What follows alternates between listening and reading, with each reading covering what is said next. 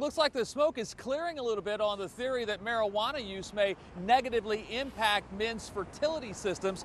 For years, men have been told that smoking marijuana lowers their sperm count and leads to poor sperm quality. But a new study from Harvard may be shaking that up. Researchers looked at more than 600 men who, with their partners, were at fertility clinics. They analyzed more than 1,000 sperm samples over 17 years and found those who admitted to smoking marijuana had higher sperm counts than non-users. Now, before you go all dude, we may have to harsh this mellow a little bit. Those same researchers say there could be a totally weed-free way of explaining the results. They said that guys in the study who engage in risky behaviors like smoking marijuana seem to have higher testosterone levels, and that actually may be the reason that pot smokers' sperm counts are higher. Researchers say that you really have to interpret these results with caution, saying that the effects of marijuana on sperm count still has to be studied more. Seems like that's a study that probably won't have any trouble finding people who want to participate. Reporting